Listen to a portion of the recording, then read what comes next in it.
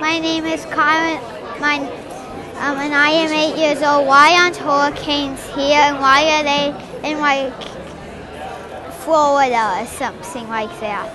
Hi, this is Sarah Griffin, an associate researcher at the Space Science and Engineering Center here at the University of Wisconsin-Madison.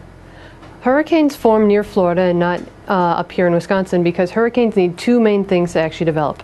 First off, they need a lot of water, which we can't get when we're landlocked in Wisconsin. They also they form near the tropics because they need a lot of sunlight. And what the sun does is the sun heats the water and that water starts evaporating. As the water evaporates, it cools into clouds, which we do get here in Wisconsin. However, we don't get enough clouds to form a hurricane.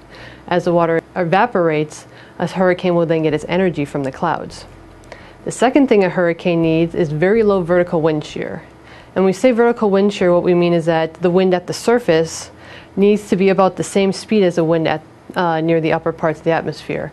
If the wind is changing a lot with elevation and it's getting stronger as it gets higher in the atmosphere, hurricanes can't form because they end up getting sheared. Pretty much what happens is a wind will blow the top off the clouds and a hurricane can't develop and get its spin. This year we had a hurricane hit Florida, a hurricane hit Texas, and a hurricane hit Puerto Rico. The Western Pacific near Japan and China gets a lot of hurricanes as well. There they're not referred to as hurricanes, we refer to them as the generic tropical cyclone. Tropical cyclones also form in the southern hemisphere.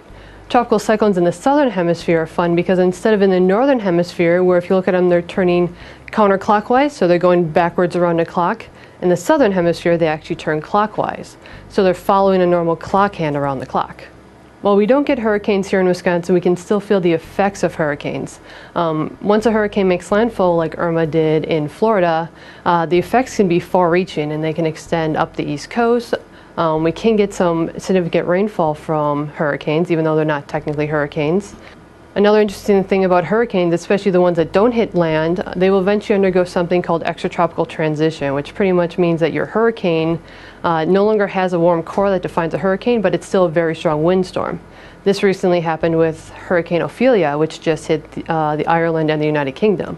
Ophelia was a Category 3 hurricane, so it was a major hurricane with winds over 100 miles per hour, underwent this sort of transition, and then still hit Ireland with winds at about 80 miles per hour. So we can get effects of hurricanes even farther north from where hurricanes form.